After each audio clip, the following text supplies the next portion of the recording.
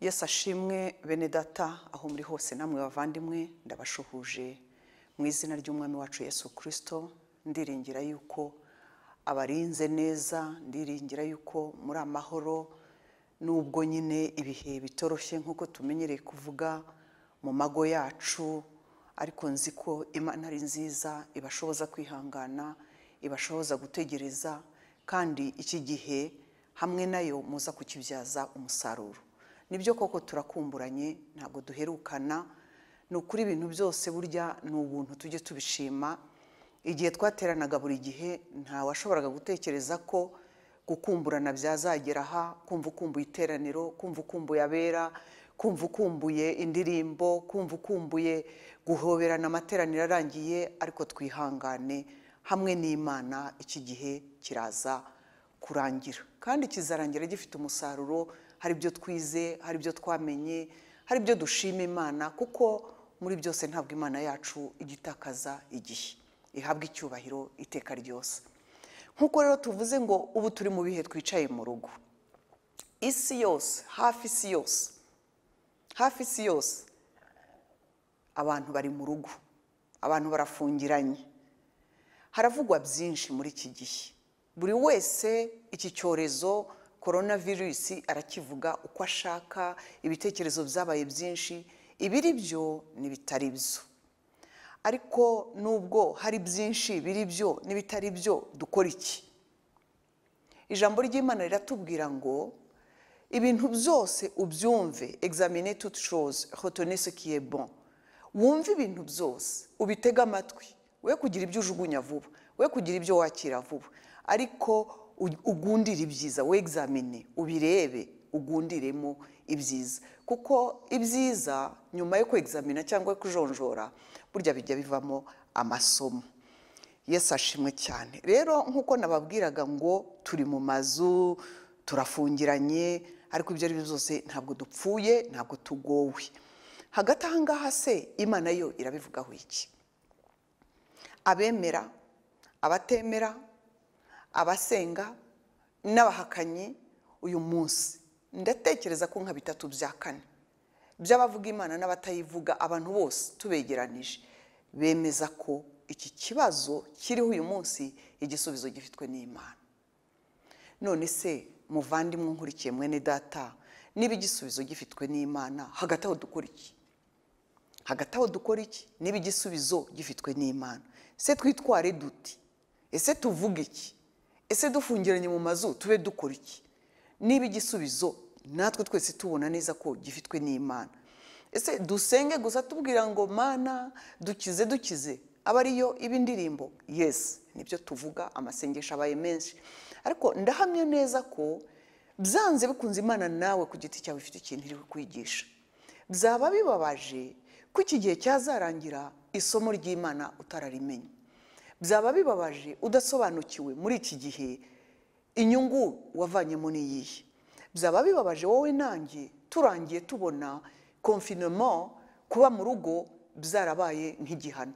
Oya, byanze bikunze mu bibaho byose, ibintu byose bibaho, dushobora kubivanamo icyiza, cyane cyane niko tuzi Imana yacu. Imana ishimwe cyane.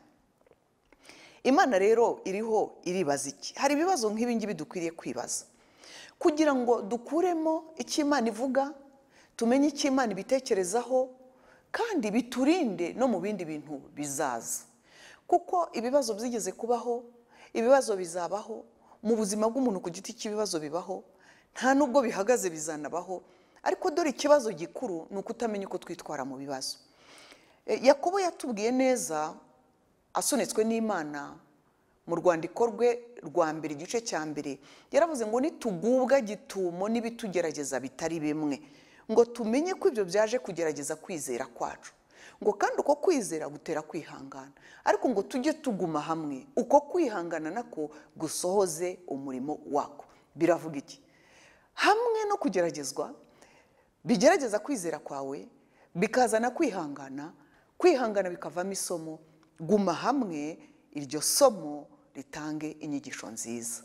Yesu agufashe kandi nanjye mfashe, tugume hamwe n'ibiriho biba, tugume hamwe dutegereze harimo isomo ry'Imana kuko kwihangana kuraza kuvamo isomo ry'Imana. Ndakwinginga tugendane muri iyi nyigisho twe kuzavaho turangiza utigeze umenya icyo Imana ishaka. Ibibazo byose rero bishaka ko umuntu ajya à la source, umuntu ajya aho bihera. Ntushobora kubona igisubizo cy'ikibazo utagiye ku muzi, ikindi utagiye kuri nyiribihe, nyiri kumenya byose niwe Mana. Kuko turebeye hanze tukareba ibiriho biba, tukareba nyine ibyacitse n'ibyo bivuga ibizima n'ibipfuye, tubirebye twatwarwa nabyo. Ariko umunyabwenge ashaka aho bituruka, ajya ku muzi. Niyo mpamvu inyigisho yanjye uyu munsi ivuga ngo igisubizo uzagisanga ku muzi, ariko nujya ku muzi uzasanga y'Imana. Yesu ashimwe cyane. Turebeye rero ku biri hanze twayoba. Nawe se reka nkubaze, ni nko kureba ibimenyetso biri hanze, ni nk'umuganga. Umuganga iyo avura burya arebye symptome gusa ntabwo yaza gukiza indwara.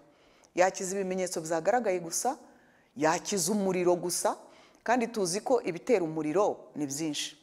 N'uyu munsi turi kuri iki cyorezo, kimwe mu bigaragaza ko umuntu akirwaye harimo umuriro.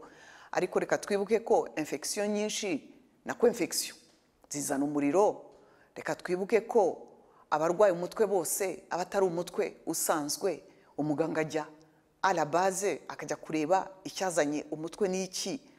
Ntabwo ushobora kuvuga ngo umuntu warwaye malaria ubyitiranywe nuko yafashwe na corona virus kubera ko nawe yagize umuriro. Icyo nshaka kuvuga nuko ukurikije ibiri hanze, ibyagaragaye, ibimenyetso wakwishuka.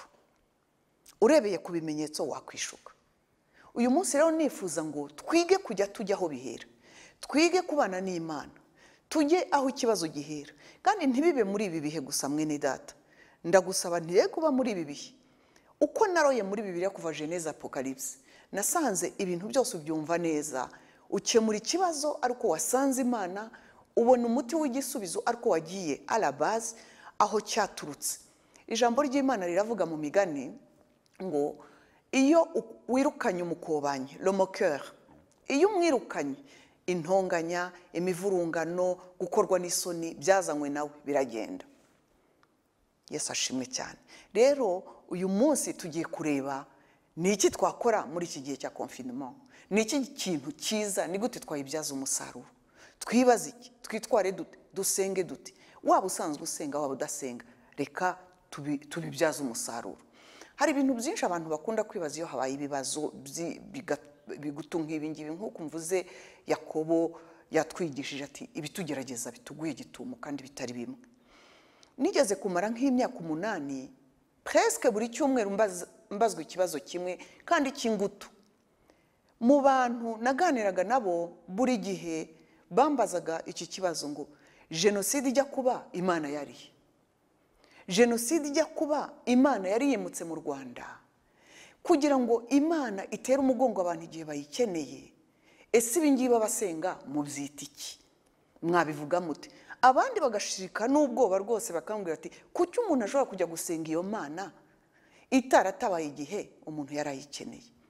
Bakundwa, ibibazo nk'ibyo ni byiza kubyibaza, ni ngombwa kubyibaza, kuko iyo ugeze ku gisubizo bikurinda cyane mu bindi bibazo uzagira, biguhenzira yaho uzanyura n'ubutaha uhuye n'ibibazo biba bimeze bityo. Najyaga nsubiza ibiki rero? Byatangiye nsubiza nkavuga amateka y'u Rwanda, kandi koko en partie amateka y'u Rwanda koko nkayavuga cyane cyane ko byari bimfashije. Navukiye ino ngakurira ino, nkavuga ayo mateka y'u Rwanda, nkavuga ibintu uko byagenze, nkavuga ukuntu abantu babaye babi, nkavuga ukuntu abantu bahanganye nyine. Ariko ibyo bisubizo byose ntabwo bijya hasi ngo bisubize ikibazo. Kuvuga gusa ngo abantu baratewe baba babi.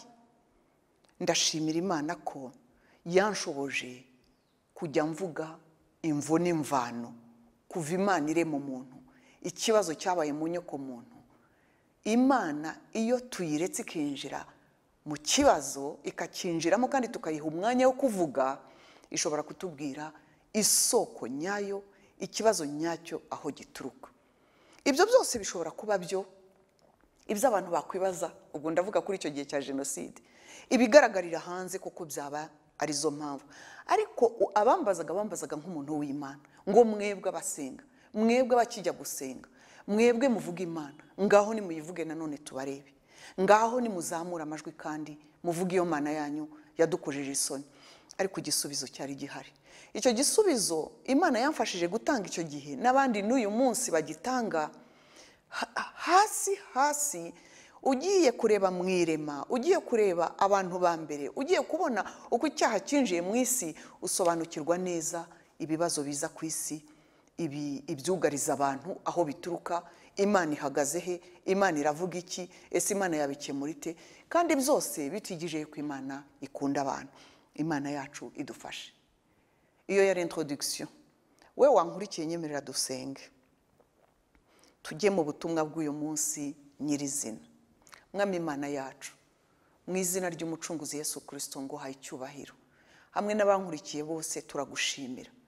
Mwami, abagusenga, abatagusenga, abakuzi n'abatakuzi, muri iki gihe waratugendereye mu buryo bwawe bw'umwihariko. Watweretse kuri Imana isumba byose. Ushaka kubyemera arabibona ko uri hejuru y'ibintu byose. Hari ibintu bitegereje ko ari wowe ushyiraho ijambo rya nyuma. Duturije imbere yawe Mwami, mu butumwa Mwami ngiye kuvuga nk'uko wabumpaye. Mana, ngusaba ngo wowe wiheshe icyubahiro. Ganiriza unteze amatwi wese. Iheshe icyubahiro Mwami. Vuga uri we, vuga icyo utekereza, sanga buri wese mu buzima bwe bwa buri munsi. Ndetse unatumenye mu buzima buri imbere. Ntabwo tuzahora muri ibi, tumenye no mu buzima buri imbere ibi byose bizarangiye. Ushimwe, uhabwe icyubahiro, kuko uri Imana ivuga bikaba, wategeka bigakomera. Ngaho umugisha ijambo ryawe mu izina rya Yesu. Amen. Bakundwa rero, twavugaga nyine ko dukwiriye kujya arasohose tukamenya ibintu uko byagenze. Tukajya hasi kandi tukajyayo dusangayo umuremyi. Reka nguhe akarorero cyangwa urugero rwabaye mu ijambo ry'Imana. Hari umugabo tuzi twese witwa Yobu, ibintu adasobanukiwe byamugezeho.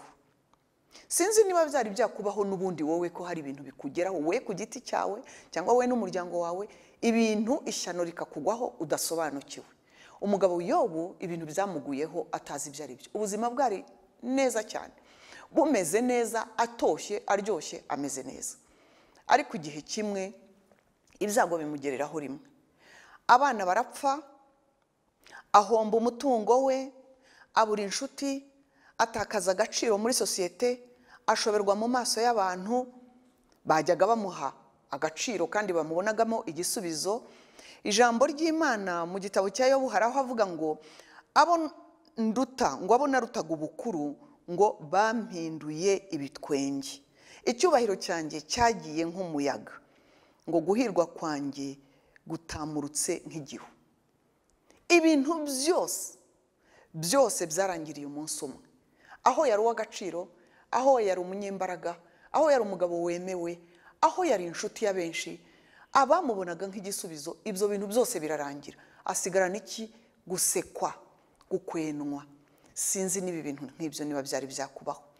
Yobu yabyitwaye mati. Yobu yibajije icyo azira. Icyo ni icya mbere. Ikibazo cye cyahoraga kivuga ngo ndazira iki muremyi w'abantu? Jyewe ndazira iki wambwira icyo mpfa nawe? Ibyo byavaho akareba umugore we, agasanga n'umugore yizeraga amuvuyeho. Yakwigira imbere inshuti ze zikajya zivuga ngo no, ntabwo ibintu nk'ibi bishobora kuba ku muntu tuzi wari ukomeye nkawe, wari wemewe nkawe, wari ufite ijambo nkawe. Ntabwo bishobora kumubaho ntacyo yakoze. Byanze bikunze wagomeye Imana ihane. Tekereza kuri ibyo bintu. Ubwo abo yagiriye neza nibo bavuga batyo, abo bamubonaga nk'umugabo rwose wihagije ufite ibisubizo nibo bamubwira batyo. Kandi koko wabireba ugasanga ntabwo ibyo bintu bishobora kuba gutyo gusa, uwo muntu nta kintu yakoze. Bakamubwira bene ayo magambo, noneho bakaba baramwishe pe. Yobu noneho byarangiye ahanganye n'Imana. Amashapitire menshi aratwereka ko Yobu yabazaga Imana, aravuga aritotomba, arababara, aravuga atari ku ibyo nakoze ibyiza, agashakisha icyaha yakoze ngo akagishaka akakibura. Ariko dore ikibazo Yobu yari afite. Untega amatwi, ngufashe nanjye nifasha. Yobu yari afite ikibazo cyitwa ko nta na rimwe yari yaretse Imana nayo iyaremye ijuru n'isi, iyari yaramuteretse mu isi, iyamuhaye abana, iyamuhaye umugore, iyamuhaye guhaha karonka, iyamuhaye amatungo, iyamuhaye inshuti, iyamuhaye kuba umugabo wemewe, ntabwo yigeze areka ivuga. Imana yacu idufashe cyane. Icyampa ngo twese twige kureka Imana ngo ivuge. Icyampa ngo dushakishe uko ivuga. Icyampa ngo aho uri wihangane uyireke ivuge. Kandi ndabizi neza iravuga. Ku mupfapfa iravuga, ku gitambambuga iravuga, ku mupapa ukuze iravuga, ku mwana iravuga, ku musore n'inkumi iravuga. Imana iravuga.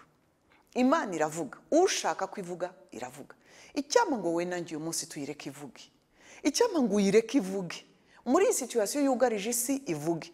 Ariko birashoboka ko iyi situation ya coronavirus ikugarije, ariko ufite n'ibindi usanganywe, ufite n'ibindi bijya bikugeraho. Icyampa ngo wige kuyireka ivuge. Ndakwinginga, reka Imana ivuge. Wiyicira inzira humura, iraza kwiyaranja. Yo ntabwo uyigisha. Ntabwo uyigisha. Nkunda ijambo ryayo toujours muri Yobu ngo ntabwo igomba kwitegereza longtemps ngo kugira ngo umuntu inama ibwira umuntu kugira ngo yinjire en jugement. Ntabwo bisaba ko yitegereza igihe kirekire. Imana ireba rimwe mu kanya nk'ako guhumbya, ikaba yamenye ibintu, ikaba yagiye hasi ku ndiba, ikaba yamenye wa mukobanye twavuze, ikabimenya aho ibintu bituruka, ikabimenya ikibitera, ikagufasha gukira cyangwa gutabarwa bihereye mu muzi. Ndi ku ijambo rivuga ngo igisubizo kiri ku muzi, ariko hamwe n'Imana. Kugera ku muzi w'ikibazo gusa ntabwo bihagije, ariko hamwe n'umuremyi w'abantu, hamwe n'umuremyi w'isi n'ijuru, hamwe nawe mugeze ku muzi. Ubu ngubu iki kibazo nyine kitwugarije, azi icyo kivuga we, azi aho kiva. Bakitiriye byinshi, bavuze byinshi, ariko azi icyo ari cyo, azi icyo kivuga. Erega azi n'impamvu yatumye biba. Mu buzima bwa Yobu, iyo duhere ku ntangiriro, uzi ko Imana yari iri mu bibazo bya Yobu, yari yemeye ko biba. Ntabwo ibibazo bikugeraho mwene data, muvandimwe, nshuti, ntabwo ibibazo bikugeraho Imana ihunikiye, isinziriye, iraho ntacyo biyibwiye. Ijambo ry'Imana yatubwira ngo igira iki kemera ko biba. No kwa Yobu niko byabaye. Yemera ko bigera. Ubu yemeye ko bitugeraho. Yemeye ko virusi tugeraho. Yemeye ko virusi iriho itembera mu isi. Ibaze, yarabyemeye. Yarabyemeye. No kwa Yobu rero nuko byari bimeze. Yobu yabonye igisubizo umunsi yemereye Imana kuvuga, maze iravuga ye. Iravuga, imwereka ubuhangange bwayo, imwereka ubunini bwayo, igaya abantu bose baje kumufasha, imubwira ukuntu nta kuri bari bafite, imubwira ukuntu yumvise amagambo bavugaga, iramurengera aho ngaho ho rwose. Ariko irangije iramubwira iti Yobu, uravuga ibintu utazi. Ijambo ry'Imana riratubwira ngo Yobu yari umuntu w'Imana. Yobu yatsindwaga vuba. Icyampa ngo ujye utsindwa vuba nshuti yanjye. Icyampa ngo imbere y'iyi Mana ujye wemera gutsindwa. Mu isengesho nsenga ku giti cyanjye, nsengera abanjye, nsengera Omega Church, nsengera abakristo bisi, nsengera abantu bose bisi, nanjye ntisize. Icyampa ngo twige gutsindwa. Icyampa ngo muri iki gihe dutsindwe. Icyampa kuko Imana iriho irashaka utsindwa. Irashaka abatware baza gutsindwa, irashaka abakomeye baza gutsindwa, irashaka bibwira ko bari bafite ububasha baza kuvuga bate he ntabwo dukomeye. Irashaka umuntu uza kuba umunyakuri akavuga ngo nemeye ko hejuru yanjye hari isumba byose. Icyo nitukigeraho, amazi araza gutuza, imiraba iraza guceceka. Ku isi hose Imana irashaka icyubahiro cyayo. Tugaruke kuri Yobu. Yobu arabimenya neza, aratsindwa, aravuga ati pardon, pardon monsieur, Mana mbabarira, navuze ibyo ntazi. Uzi ko burya naravuze, mvuga kenshi, mvuga byinshi, mbega kuvugira ubusa. Buriya rero abana b'abantu nuko twabaye. Hari ibyo tuvuga abantu bakumva, hari ibyo twitotombera mu mutima, hari n'ibindi tugenda dutekereza. Iyo ibibazo byabaye byinshi duhinduka indondogozi, ariko Imana y'ibireba. Yobu yaravuze, yasubiye inyuma areba ibintu yavuze, arayibwira turabizi, navuze byinshi ntumva, navuze ibintu ntazi, navuze ibintu ntasobanukiwe. Arangiza avuga neza, turabizi bari barakumbariye, mu kuri bari barakumbwiye, bari barakumbariye mukuri ntabwo nanakumenye neza natwaye ibintu abantu bavuze mukundwa nshuti yanjye muri iki gihe ntekereza ko benshi bazasanga batari bazi Imana ntekereza ko Imana izagamburuza abantu bayitaga ikintu bayitaga umuntu bahitaga kwitekereza nk'abascientifique bahitaga ko witekereza kugeza ku bwenge bw'abashersheri abantu birirwa bakora ubushakashatsi bakavumbura ibitumara ubundi bakavumbura ibintu bihembura bamwe bikica abandi ubwenge bukagarukiraho abandi bayireshyeshyaga n'abaganga abandi yageraga ku rwego rwa papa na mama abandi yageraga ku rwego rw'abayobozi b'ibihugu abandi yageraga biterwa naho wayigejeje ariko Imana ijya yitamurura ikabwira abantu iyiriyo igaca inzira tudatekereza niko yagize Yobu umugabo ukundwa umugabo Imana yarase umuntu Imana yari yatangiye ubuhamya ubyibuke c'était pas n'importe qui ntabwo Yobu yari umuntu usanzwe yari umuntu Imana yabwiye yavuze ibwira Satani ngo Satani isura yitembere urayibonye ariko ubonye ko mfite umuntu ubonye ko mfite Yobu ubonye umuntu muzima ku isi mfite umuntu muzima Imana n'umuntu yatangiraga ubuhamya ariko aca bugufi ati ibi bintu bingezeho ibi bintu bimaze kongeraho nibwo nareyarije ko navuze ibintu byinshi ntazi mukuru mbwiye uriwe mbonye ubugari bwawe mbonye imbaraga zawe mbonye ubwenge bwawe mbonye ukuntu hanitse guhera uyu munsi ndaciye bugufi icyampa ngo Imana itugamburuze icyampa ngo Imana ikugamburuze icyampa ngo wimure imbago uvuga uti najyaga nkugeza aha najyaga nibwira kuri uyu najyaga nkubara kuri uyu hari abandi bagize ngo Imana n'abapasiteri babo nabyo mbivuge umushumba ni umushumba mu rwego rwe ntabwo ari Imana n'umuhanuzi uvuga ibintu by'Imana bikaba byo byose ntabwo ari Imana yagamburuje Yobu iramubwira ngo sinduhu aca bugufi ngo arihana yambara yisiga ivu yambara ibigunira ati ndihannye navuze ibintu ntazi ntanumva ariko mbonye ko uri Imana ati kandi ikindi menye icyitwa umugambi ikintu cyitwa umugambi wawe ugikomeyeho nta kintu kirogoya umugambi ufite ku muntu bakundwa nshuti z'Imana nta kintu gishobora kurogoya imigambi y'Imana kuri iyi si yaremye nta kintu gishobora gukoma mu nkokora Imana yicaye ku ntebe ikomeye Imana iracyari ku ntebe y'ubutware isi yifashe mu biganza yijyana aho ishaka nta kintu cyarogoye imigambi yayo yo barihana ijambo ry'Imana rimbwira ngo abihannye abemera gutsindwa ubushize twavuze iri jambo baratsindishirizwa Yobu yaratsindishirijwe Imana yaraje iti have rero noneho ubwo unyemereye ngiye gushyira ibintu mu mwanya icyampa ngo Imana numara kwihana ize kuzishyira ibintu mu mwanya niko nsenga nanjye icyampa ngo unyicaze aho nkwiye icyampa ngo ikwicaze aho ukwiye icyampa ngo ibintu byawe ibishyire muri gahunda iguha umwanya ukwiriye ikwicaza ahantu ukwiriye kandi ubyemere Yesu ashimwe cyane Yobu Imana imwicaza ahantu iramubwira iti Yobu inshuti zawe zavuze ibintu zitazi zaguciriye urubanza rutari rwo Imana ibagenera ibibakwiriye irangije itariko hari umuntu umwe wakuvuza ukuri uwiramushima kuko Imana ni juste Imana ni nyakuri Imana yije kukurengera igushyira hakwiriye ivuga ibiri byo irangije iti rero naremeye ibi birabo ariko humura ntutakaza ndaza kuguha ndaza kugusubiza ndaza kuguha ibyo wari ufite kandi ndabikuba kenshi ijambo ry'Imana ratubwira ngo iminsi ya nyuma ya Yobu yagenze neza cyane ubwo mperuka kubabwira ubutumwa bwiza uretse hirya ya Pasika nibuka ijambo twavuze twabonye ko Nebukadineza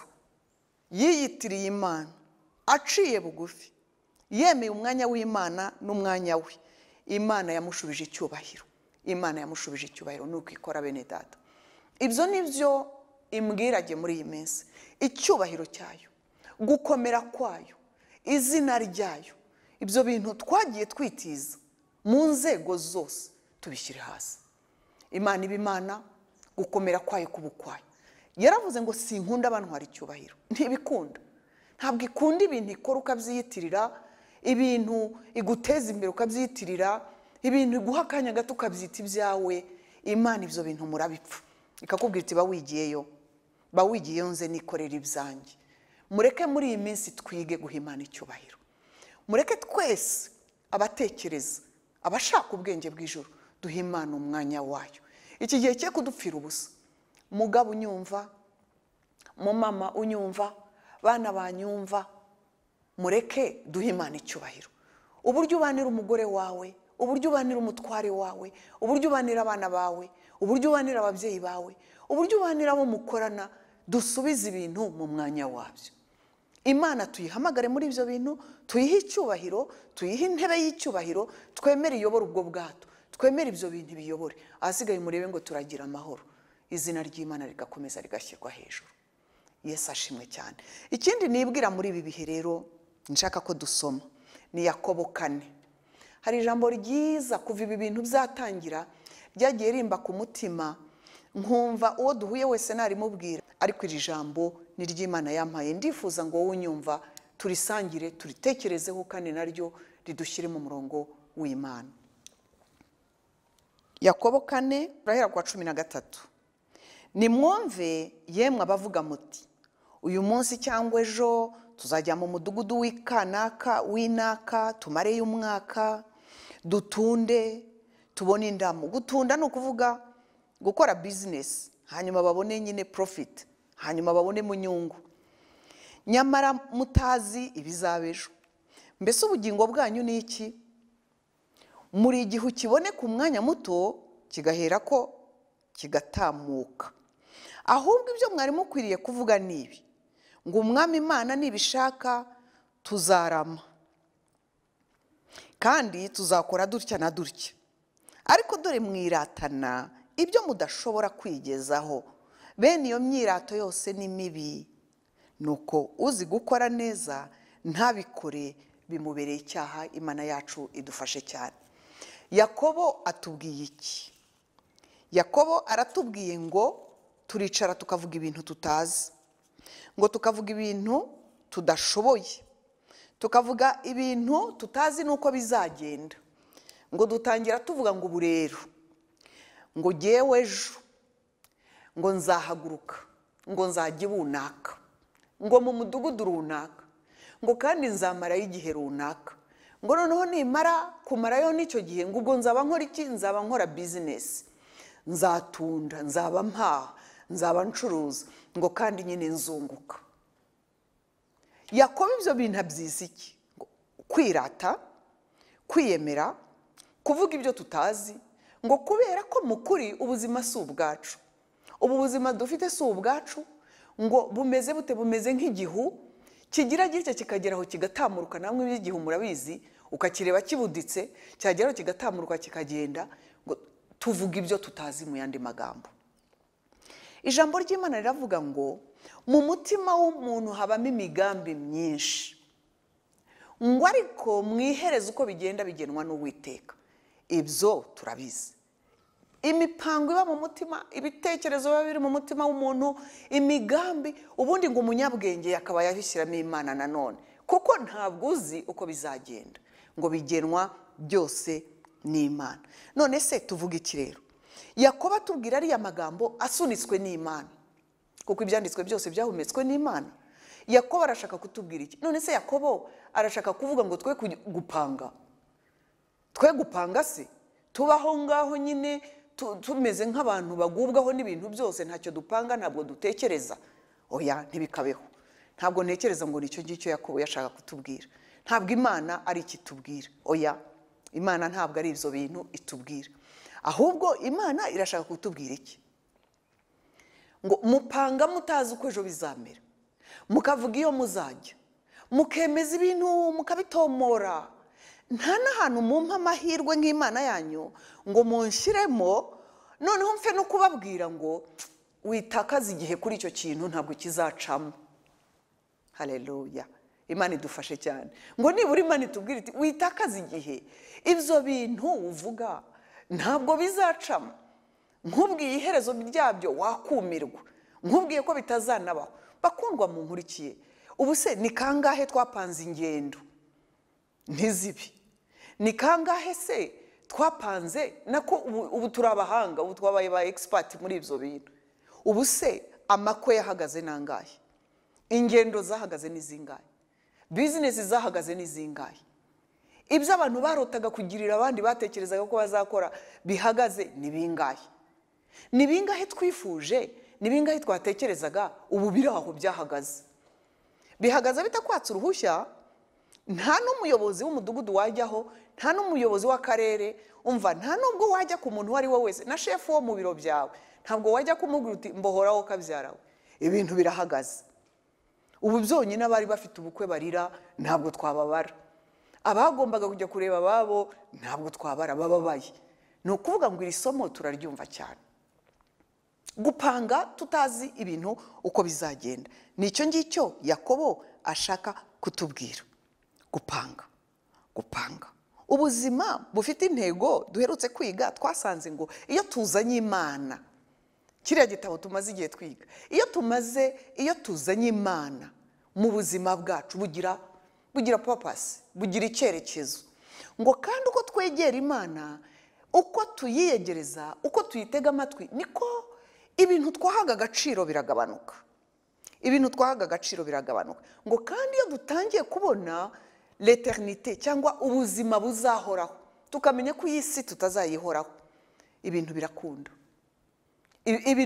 tumenya kuvangura ibintu. Kandi koko iyo umenye ko Yesu utazayigumaho, ukamenya ko iherezo uzahagarara imbere y'Imana, ukayisobanurira ibyo wakoze ukiri muri uyu mubiri, niko ijambo ry'Imana ritubwira, ugira ubwenge, utangira kumenya ibiza kujya ku ruhande, ibyo ukurura, ibitari ngombwa, ugira icyerekezo. Nicyo Yakobo asunitswe n'Imana yashatse kutubwira, ngo turateganya, tugakora iteganyagihe, tukaripanga, tukavuga ukuntu ibintu bizagenda, tukavuga ukuntu bizacamo. Yakobo aratubwira asunitswe n'Imana ngo ni ukwirata. Muvandimwe nkubwire, ubundi ubu ngubu ari umuntu uvuga turebana twavuga ngo ariko ubwo ni irasi iki? Ubu se abantu ntibapanga? Ubu se ubwirasi burihe? Ariko ubwibone cyangwa ubwirasi mu mvugo y'Imana bivuga ibintu byose umuntu avuga nta perspective y'Imana ashyizemo, kuko Imana niyo ifite amakuru yose.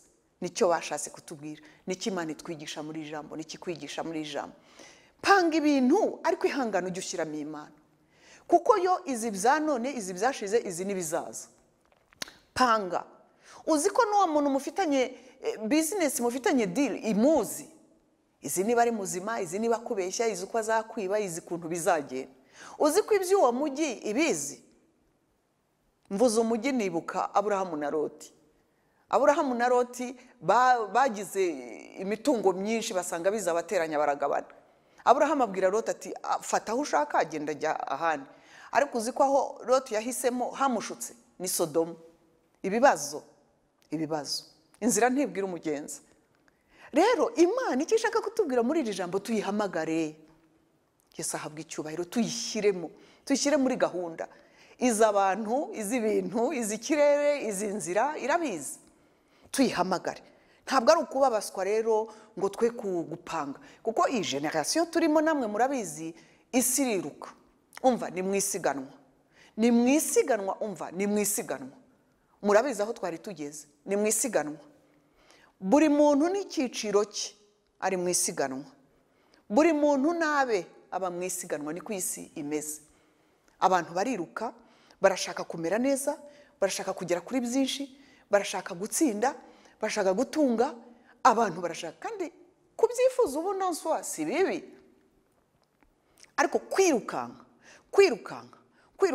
Kiriya gitabo nkigarukeho kuko tumaze iminsi abenshi tugisoma, kivuga neza ngo ikidrivinga umuntu ni iki, igisukuma umuntu ni iki, igisukuma ni iki. Kuko buri ibisukuma abantu, iyo dukora, iyo twiruka, ibidusukuma si bimwe.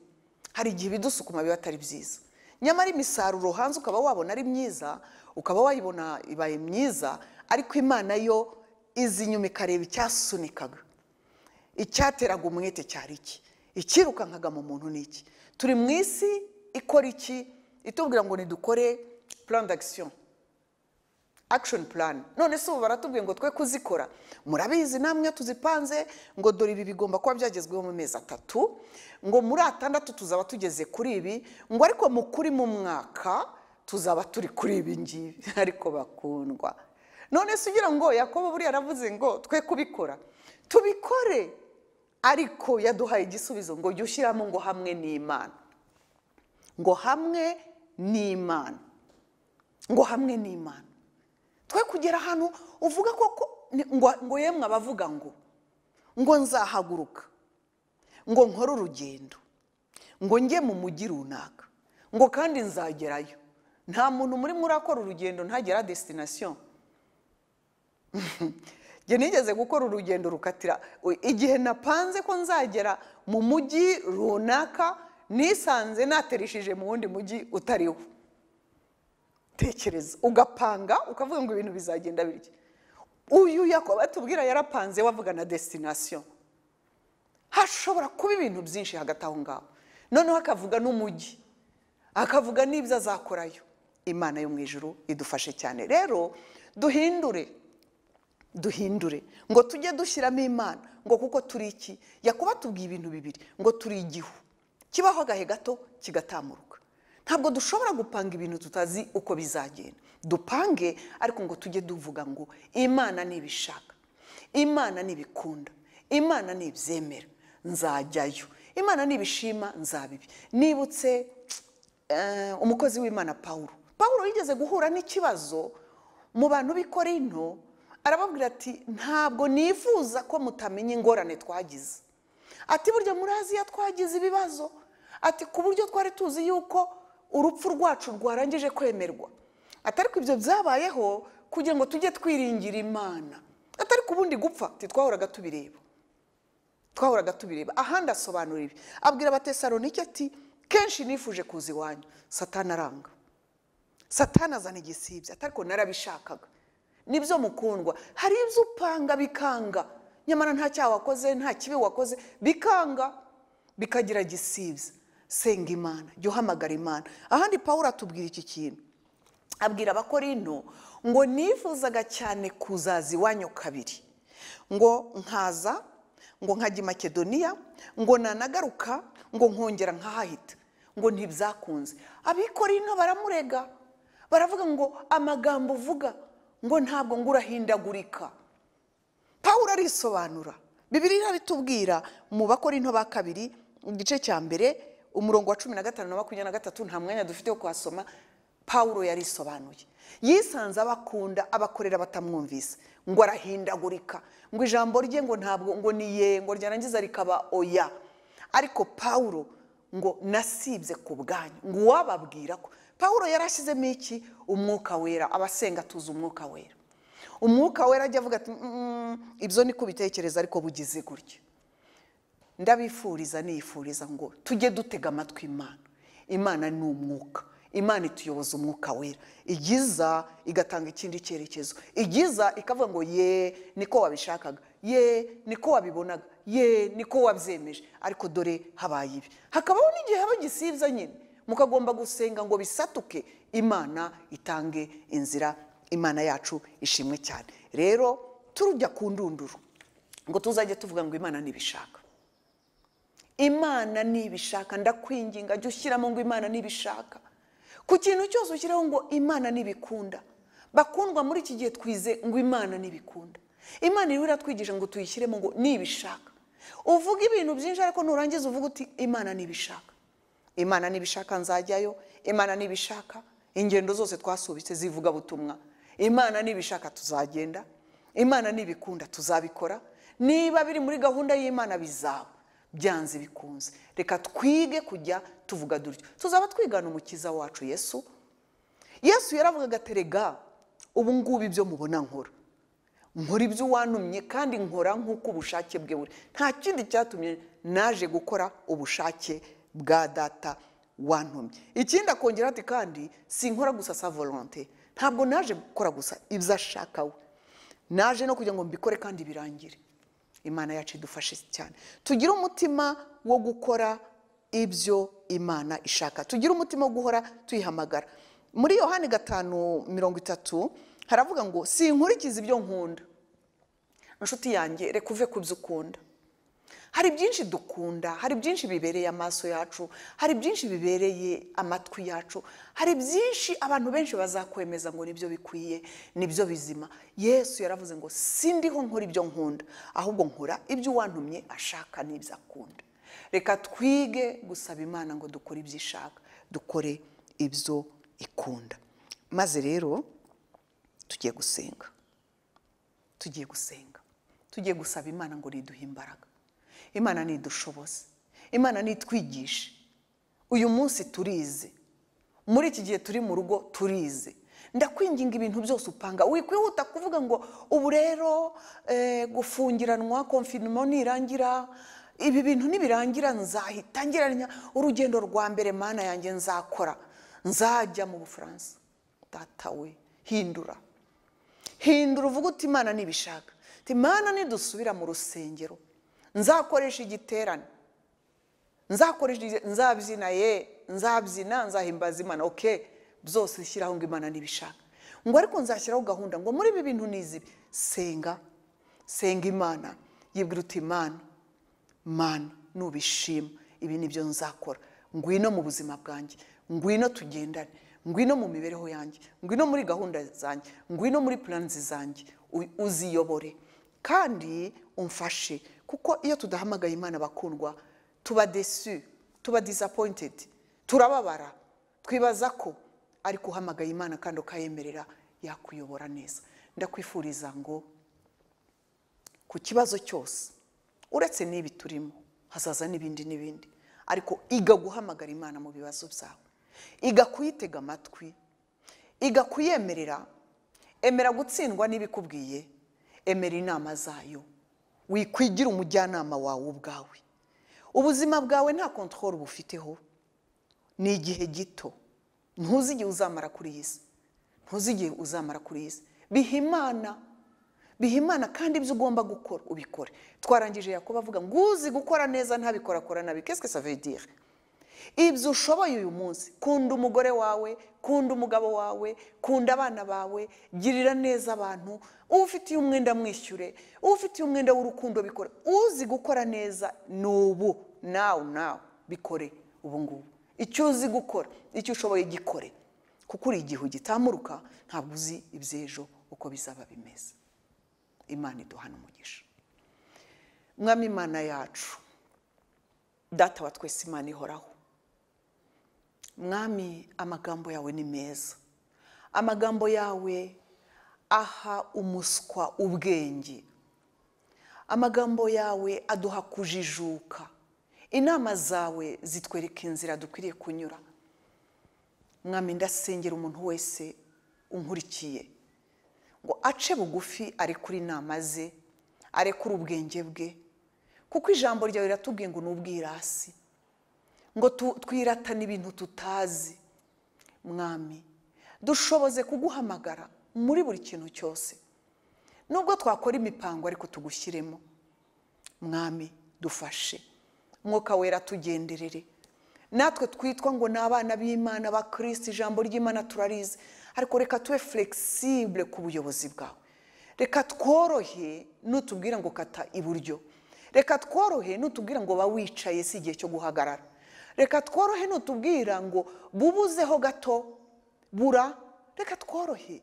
Mwami, reka duhagarara aho ushaka, reka tujya aho ushima, reka dukore ibyo waduhamagariye, reka ibitari ibyacu tubyihorere, reka tuguhamagare muri gahunda zose. Mwami, reka amago yacu, imiryango yacu tubiguhe, ubishyiremo gahunda, ubihe icyerekezo cyiza. Ndakwereka ibihugu byacu Mwami, ndakwereka abayobozi b'ibihugu. Mwami Imana ishobora byose, reka nawe ijwi ryawe Mwami rivuga muri iki gihe ubutumwa bafitiye by'umwihariko bwabo. Mwami, ubashe kubona aho unyura, ububahe babwumve, kugira ngo Mwami bagubwe neza, kandi Imana n'ibihugu byabo bigubwe neza. Mwami, niwe ufite ijambo rya nyuma kuri iki cyorezo, niwe ufite ijambo rya nyuma, turagutegereza. Hagati aho ngaho tugikutegereje, dushoboze kuba bushaka, duhe kukumva, duhe kwikosora, duhe Mwami guca bugufi, duhe gukosora ibyo twari twarishe. Ushimwe uhabwe icyubahiro kutwumva Mwami, ushimwe gukora, ushimwe kugira neza. Mwami, ngushubije icyubahiro cyawe mu izina rya Yesu Kristo, amen.